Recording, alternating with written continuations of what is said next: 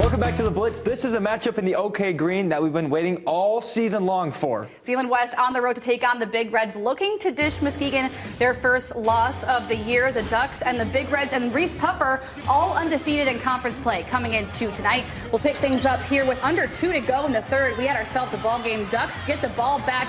A wide open Orion Yant. He gets the contested lay-in here, cutting the Big Reds lead to 2, but they would find a rhythm and couldn't be stopped. James Martin finds Mackay Guy alone behind the arc. He sinks the 3, making it 31-24 with a minute to go in the third. Then in the final quarter, off the fast break, Guy connects with the big man, Terrence Davis. The one-hand jam with authority gives the Big Reds a double-digit lead. Muskegon takes down Zeeland West tonight, 52-35.